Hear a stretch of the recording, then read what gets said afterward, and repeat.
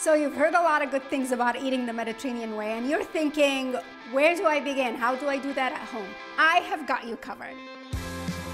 I'm Susie with The Mediterranean Dish. I was born and raised on the shores of the Mediterranean in Port Said, Egypt. Ever since I was a teeny child, I have been soaking up all sorts of Mediterranean cooking wisdom, and you know what?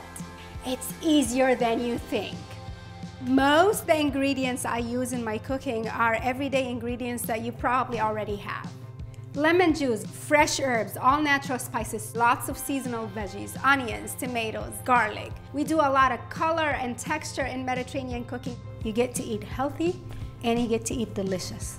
What else can you ask for?